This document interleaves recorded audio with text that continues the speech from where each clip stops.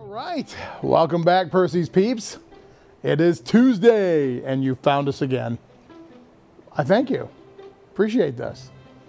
So this week I thought it'd be fun to kind of talk about some fasteners. We have some different types of screws, some structural screws, some lag bolts, and kind of why things are transitioning from people using lag bolts to more structural screws. So basically, get your regular lag bolt. This one happens to be galvanized, so it's decent for outdoor use. The challenge with these is they break easy. It's kind of like a grade 3 bolt. Your standard bolt's a grade 5 bolt, like automotive type bolt. This is a grade 3 bolt, so it breaks easy. Same thing with carriage screws. They're lightweight. They don't really take abuse. So when you're trying to attach two boards together and you're screwing this in, they tend to break. And that's frustrating, especially when you don't want to have 100 holes for no reason.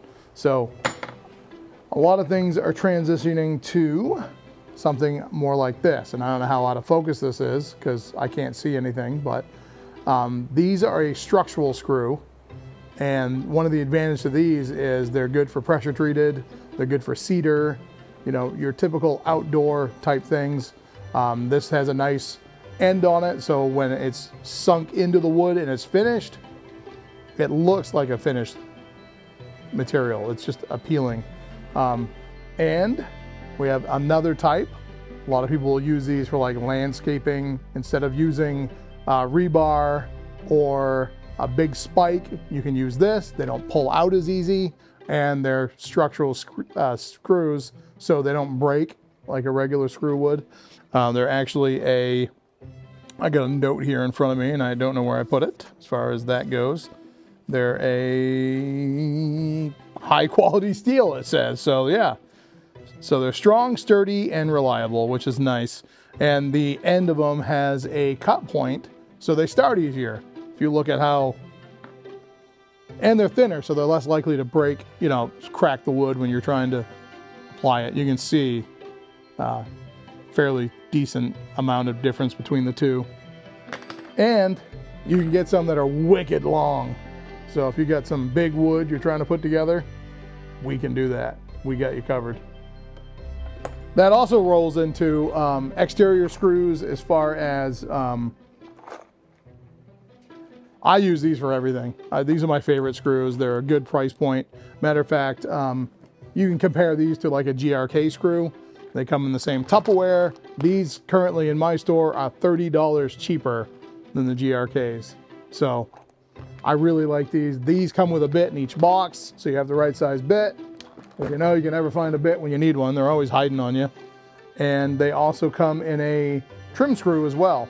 So little tiny head on that, so when you're putting it in, you don't have the big head exposed, and you know, just a little bit neater and tighter looking.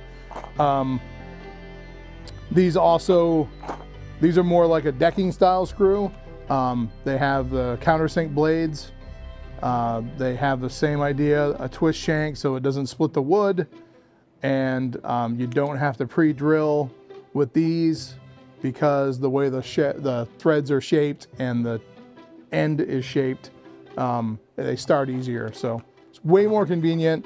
And they have the hex head on them instead of a regular Phillips head, so they don't slip as easily. That alone makes it worth it because it's a pain. Phillips heads are a pain, so these work so well. So yeah, that's some of the advantage of these. We also have it in a truss tight screw. If you're putting trusses into metal, we offer that. That's pretty much covering some of the basics on that. Yeah, replaces spikes and rebar. Oh, it has a ceramic finish, so it's a, you know, good rugged weatherproof finish. So yeah, that's kind of the gist on that this week. Kind of a quick one, but good information nonetheless. If you buy a whole box, these would come with a bit. Individually, they don't come with a bit, but we know what size bit you need when you come in based on the size screw that you're buying. So that kind of narrows it down a little bit. There's still more, don't leave yet. Got some interesting facts about screws on top of that. So I'm going to hand the camera and microphone over and we'll get that information thrown at you. Don't mix fine and coarse threads. Many of the workbench tools we are using today were invented during Roman age. The first screw factory was a financial failure. Gonna move on to some random items that you may not know we have. I'm filming this in the winter time, so going with some yak tracks.